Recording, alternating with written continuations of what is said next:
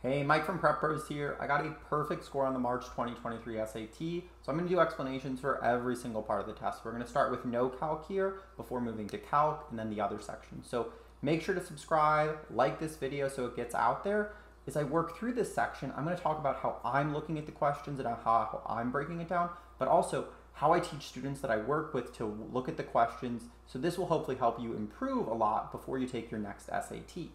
Now, SAT goes from easy to hard in the math sections, and then it restarts again with that trend in the free response. But here, all we simply have to do is subtract over the 10. We get our correct answer of -7. You should be moving quick through those first questions here. Now, word problems always can feel a little tricky for a lot of students. If you struggle with these, reading them more than once is absolutely okay, and try to pull out a main idea sentence by sentence. Jacqueline spent $150 for supplies and gas to start a lawn mowing service. She charges $25 for each lawn she mows. In the first week, Jacqueline made $50 after the cost of supplies and gas was deducted. Which equation represents this situation, where X is the number of lawns Jacqueline mowed during the first week? Well, if I'm pulling out main ideas from each sentence, I know in this first one, she was down $150. This was her initial spend, so she's starting negative. Now, for every additional lawn she mows, she's going to make 25X. And what we know is after the first week, she's $50 positive. So if we put this in math terms, we could say, well, 25x, this is going to be 25 times the number of lawns that she mowed, minus 150 minus that initial cost is going to be equal to 50. That's why A is our correct answer. Now, if you ever get turned around on questions like this, you could actually solve for x and then plug that back into each answer choice to see which one ends up working out. That's one way. If you don't feel comfortable looking at this and finding the right answer, you still can go through and work through a more standard way and then use that x value to find the correct answer at the end. All right, number 3, system of equations. Now, since these are both in y equals form, it would be the same if they were x equals form, I can just set the pieces of the equation equal to each other. So we're going to get 18x plus 25 equals negative 14x minus 7. Now I just want to move my x terms to one side and my numbers to another. So we'll get 32x equals negative 32. That gives me that x equals -1. Now I always want to, that is a very messy circle there, x equals -1. I always want to look at the answer choices because I don't want to do any more work on the SAT than I have to. Well, only one of these gives me x is -1, so I can tell that B is right and I can move on. If you can save more time by cutting corners, you want to do so on questions where you can already spot the right answer. The given equation relates the positive numbers a, b, x, and y. Which equation correctly expresses a in terms of b, x, and y? Well, if these ever confuse you in terms of how it's kind of expressed, just look at the answer choices. It's just asking you to isolate for a. So first thing we can do here is we can add over the y. We'll get ax equals bxy plus y. And well, now since we're isolating for a, we're multiplying it by x. So let's just divide x by both sides. And at this point, we can see that a is matching up perfectly to our answer, so we can spot that a is correct and move on. Now, number 5 here. The function h models the height h of t in meters t seconds after it's kicked. What is the interpretation of h of 2 equals 0.4? Well, this is a function interpretation question here. So what we want to first start about is the easiest part. We know this is saying it 2 seconds. So any answer choice that does not say 2 seconds, I can eliminate. So that gets me to C anyways. But what we're really saying is when we plug 2 in for t in this function, we're going to get an output of 0.4. So that's going to tell us at 2 seconds, it has a height of 0.4 meters. And that's how we can see that C is correct a few different ways. Number 15. So this is a classic. This is kind of a favorite thing for absolute value from the SAT, is they love to make you get rid of the absolute value bars. Now, whenever we're doing this, we're going to have to set the right side equal to the positive and negative. But before we do that, we want to move everything over to the right side. So we're going to get the absolute value of 15 minus x equals 9.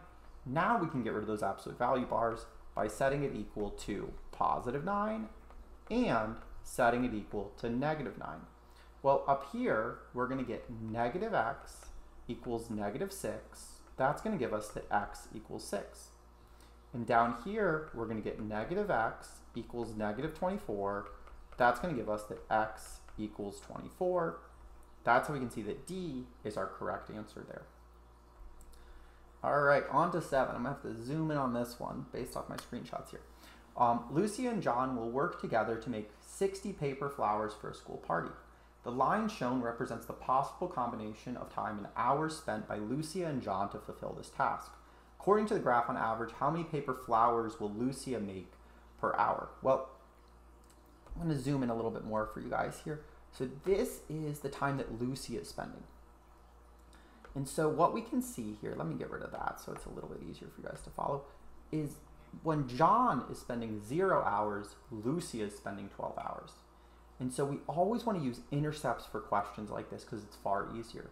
Because what we could really just say here is we could say 12L equals 60, and that's going to let us see that L equals 5. That's the number of flowers that Lucia is making per hour. That's how we can see that B is correct. Every single time I've seen this question type on the SAT, you can take advantage of the intercepts to solve rather than trying to create a fancy system of equations using points in the middle of the line. All right, number 8 here. So the graph of y equals f of x minus 1 is shown. Which equation could define function f? So this is actually something I believe I predicted pretty nicely to tons of my students, and I think in my video that you'll see on the test, we've got tons of graphing questions. Now this one is just shifting stuff. So this is the graph of y equals f of x minus 1. So if I'm looking for the graph of y equals f of x, I need to take all of these points on the graph and I need to shift them up 1. So with these, I pretty much always just have to pick 2 points. Instead of the point 0, comma 2, now we have the point 0, comma 3. And instead of our original point 1, comma 3, we now have the point 1, comma 4. So what I know is if I plug 0 in, I better get 3 out. So I'd start by plugging 0 in for all of these. Well, 2 to the 0 equals 1 doesn't equal 3. 2 to the 0 equals 1. 1 minus 1 equals 0. That doesn't equal 3. 2 to the 0 equals 1. 1 plus 1 equals 2. Not going to work. We don't even have to check a second point here. But in D, I'll do all the little steps here. 2 to the 0 plus 2 is going to go to 1 plus 2. And that does equal 3. So when we plug in 0, we get 3 out.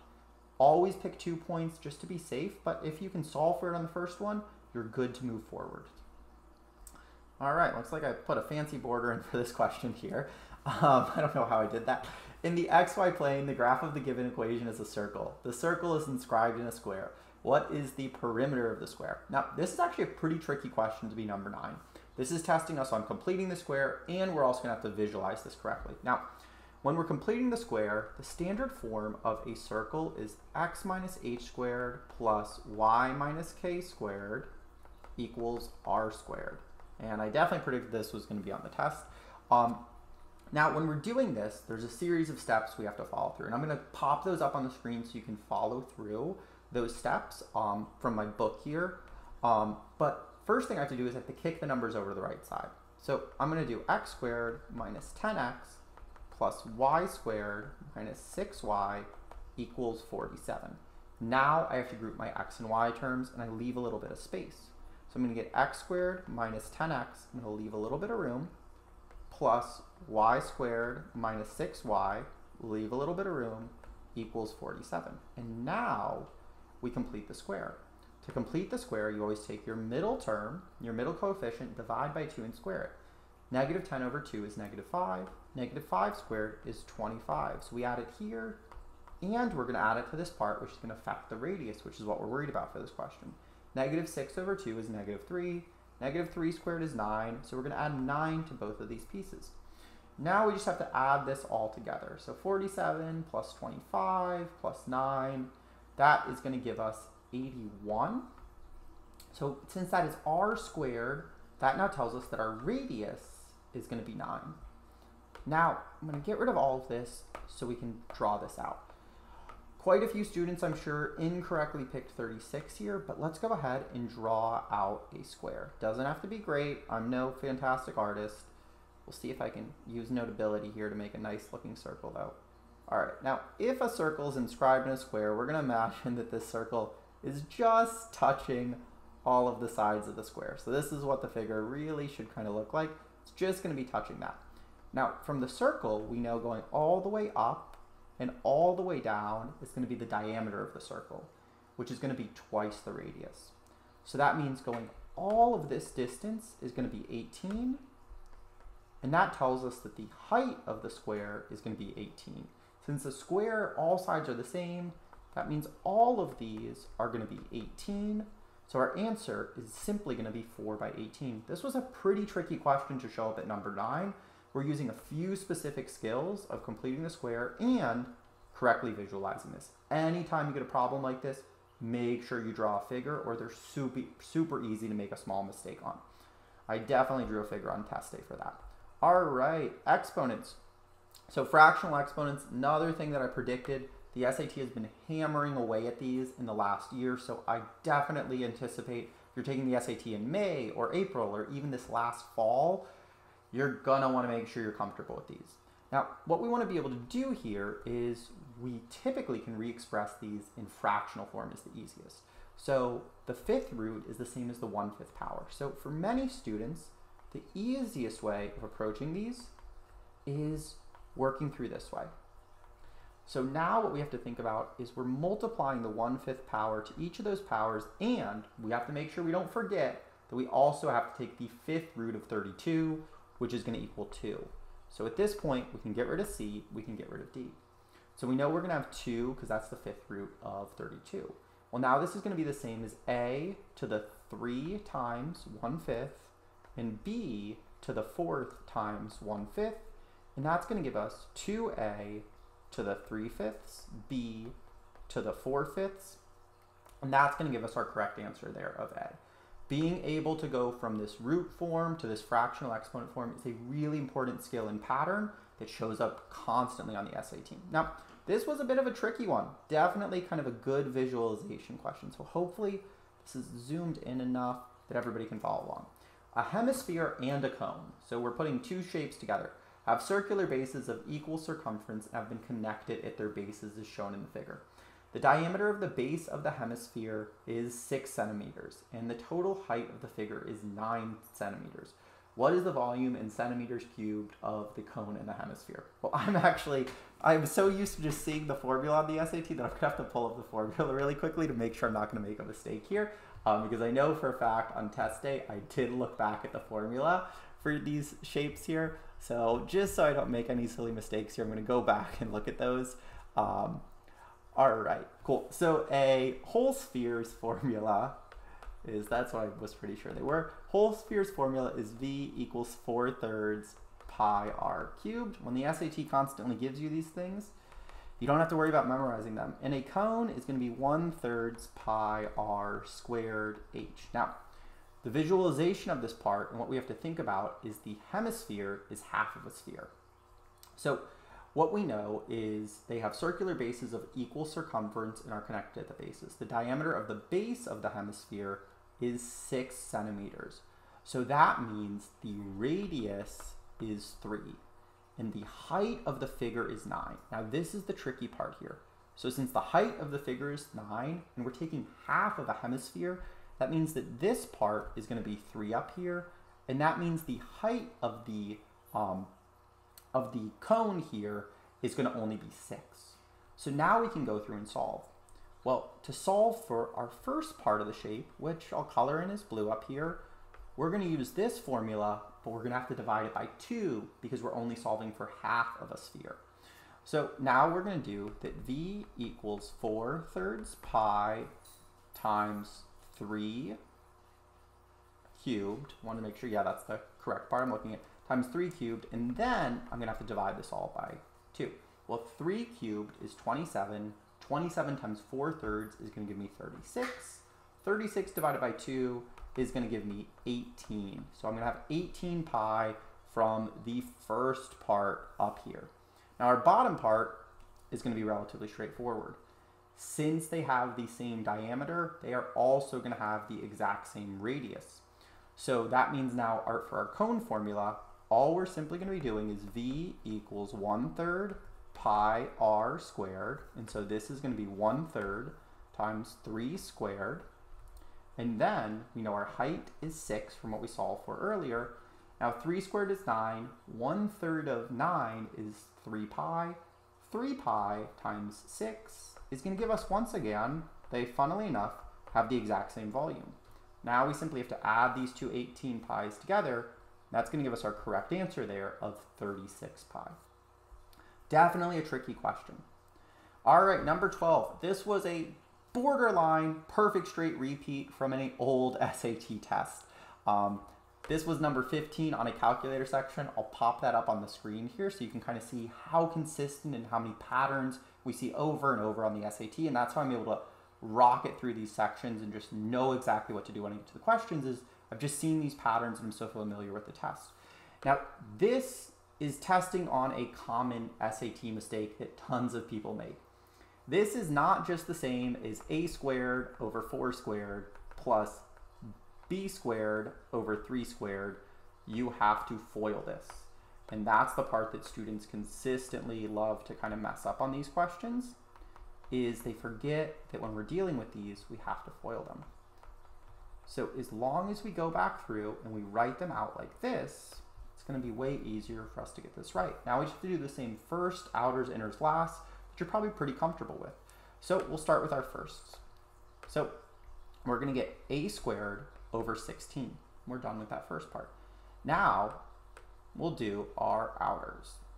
So we're going to end up with AB over 12, and when we do our inners again, we're going to get that exact same thing.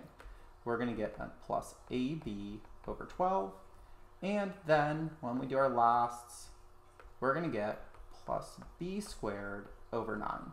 Now we just have to combine like terms.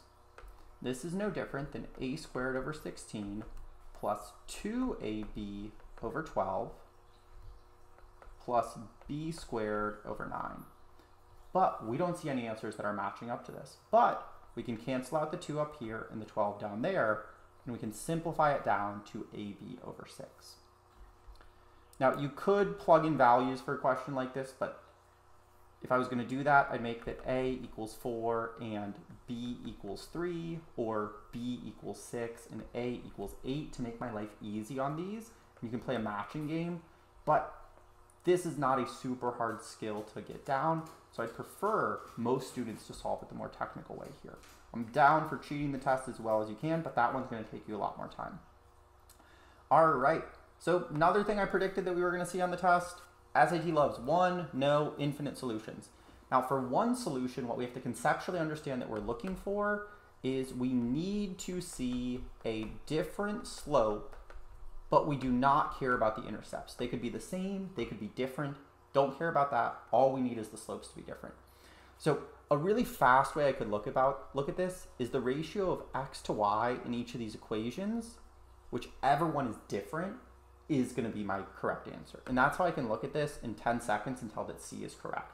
The ratio of my x coefficient to y coefficient in C is different than the ratio of 2 over -2 in this initial expression. Now, the safer way you can do this, if you don't feel as comfortable doing it that kind of advanced way, is simply put them into y equals mx plus b form. So we'll get -2y equals -2x plus 2. Then we'll get that y equals x, and this other part isn't going to matter, x minus 1. But whichever one doesn't also have a positive slope of x when we solve through, that's going to give us our right answer. And that's what we can see with C here, is if we add over that 10x, we're going to get 8y equals 10x plus 5. Then we'll get that y equals 10 over 8, which we could reduce down to 5 over 4, x plus 5 over 8, right? This part doesn't matter, but this gives us a different slope. That's how we can see that C is our correct answer. Every other one is going to give us that exact same slope of +1 when they're in y equals mx plus b form. So I hope that really helps. That's the few ways you can approach those questions in the future. Now this was the kind of killer question on the SAT. This is the first time I've actually seen them test on vertical and horizontal asymptotes. Now, you still absolutely could work your way to the correct answer here, by plugging in points on the graph and just seeing which one works. So if you look at this and you're like, whew, I don't know my asymptote rules, you could still start plugging in points. Like you could plug in the point -10 for x, and what we can see is only one of those answers is in the negative.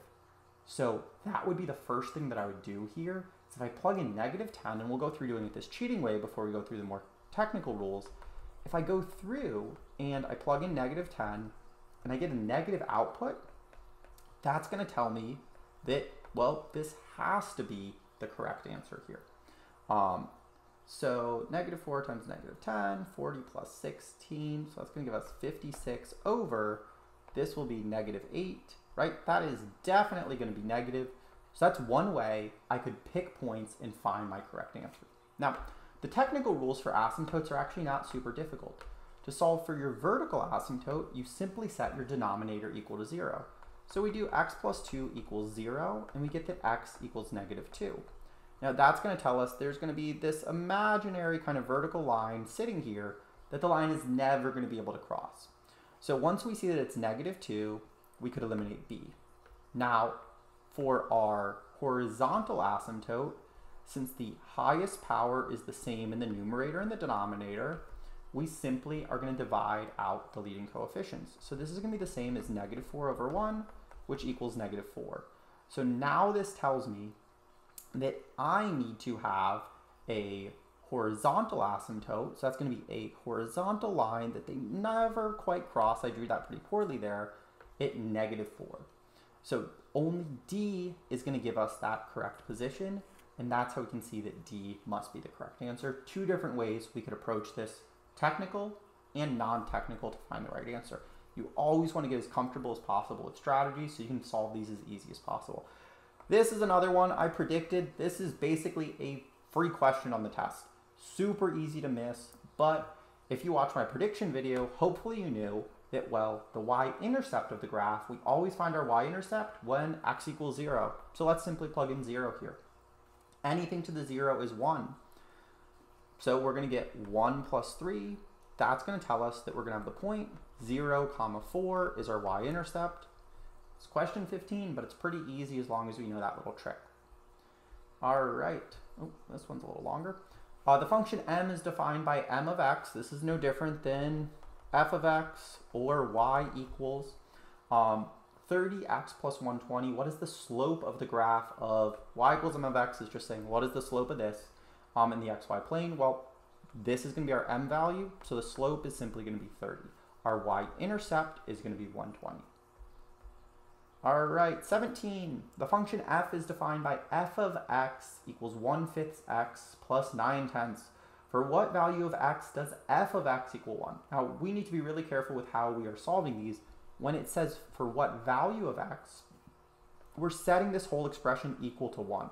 We're going to solve for x. So we're going to do 1 equals 1/5 x plus 9 over 10. So we're going to have to subtract over 9 over 10. So we can re-express this as 10 over 10. That's the same as 1. Now we're going to subtract over that 9/10. So we're going to get 1/10 equals 1/5 x. Now, you can always do these a bunch of different ways. If fractions aren't your thing, cross multiplying is usually what feels most comfortable for most students. So we're going to end up with 5 equals 10x. And now, when we solve for x, we're simply going to divide by 10. And that gives us that x equals 5 over 10, where x equals 0.5 or 1/2. Either one is acceptable. All right, 18 here. This was a pretty kind of tricky question. But once again, another thing I predicted, the SAT loves these line questions. This was a little bit of a twist, but as long as we're comfortable with our kind of basics of lines, we can work through this. Line K in the xy plane has slope of -2p over 5 and y-intercept of 0, p, where p is a positive constant. What is the x-coordinate, right? And we're stacking another subject we already talked about, finding intercepts of the x-intercept of the line of K. So let's write this out. This is going to give us the equation y equals -2p over 5. So we'll have -2p over 5 times x plus p, because our y-intercept is 0, p. Well, now, once again, Hopefully you all watched my prediction video and you got to this, and you knew that if we're solving for the x-coordinate of the x-intercept, well, we simply have to plug in 0 for y. So we get that y equals negative 2p over 5x plus p. Now let's subtract over that p. So we're going to get that negative p equals, plug in 0 for, Negative p equals negative 2/5. My brain is not following with my pen here. 2/5, 2p over 5 times x. And now we simply have to solve for x. So we can always go ahead and cross multiply here. So we could get negative 5p equals negative 2px. And now we could simply just divide out by that negative 2p. And that's going to give us that 5 over 2 is going to equal x. And that's going to give us our correct answer of 5/2 or 2.5. My brain was not following with my pen there for a minute. All right, on to 19. When I got to this question, I immediately knew where the SAT had already used this. So basically before I was even halfway through the question, I was smashing down a 0 on my Scantron sheet. This is identical to a question from SAT Test 8. It's the exact same concept. This is the SAT's favorite trig identity, which deals with complementary angles. And that's sine of x equals cosine of 90 minus x, or cosine of x equals sine of 90 minus x. And that's just saying that they're the exact same. So since the two angles are the exact same, that's going to tell us, that our cosine of x and our sine of y, which is the same as 90 minus x, that's going to tell us since they're the same, if you subtract one from another, it's going to equal 0. But we'll break this down a little bit more. In triangle DEF, point G not shown lies on DE. If the measure of DFG is x, DFG, got it, DF, all right, point G not shown. I was having a moment there. DFG is x, and the measure of GFE is y. What is the value of cosine of x minus sine of y? So DFG, so this angle measure here is x, and the measure of GFE, so I'll label this here, GFE is y. What is the value of cosine of x minus sine of y? As I said, this is just a trig identity you really had to have memorized. And all we know is if we have complementary angles where they add up to 90 degrees, the cosine of one is always equal to the sine of the other. And so that's how we can just automatically tell that 0 is our correct answer. For many students, this is just a pure memorization thing to be able to get this question right. But this is the trig identity, and I'll pop it up on the screen here, that you do have to have memorized because the SAT loves to ask about it. All right, on to question 20. This was another one that hopefully if you watched my prediction video, you got here and you were just going straight to negative b over a to find the answer. You weren't trying to factor it. You weren't trying to use the quadratic formula. The SAT loves sum of solution questions, and they're free points. Well, this is our a value. This is our b value. We don't need to worry about our c value. So we're going to have negative 2 over 3. That's going to give us the same as 2 over 3. And that's going to give us our correct answer there. So really hope this video helped you out a lot. As I said, I'm going to be working through the other sections of the SAT. I will also have a diagnostic sheet up for this test really soon on my website. If you're looking for some free math help, I strongly recommend checking out my free trial. Go over questions and formulas and rules exactly like this that would have helped you out on test day. If you're looking for a full Ultimate SAT course, you should definitely sign up for that. If you have any questions at all, drop them in the comments.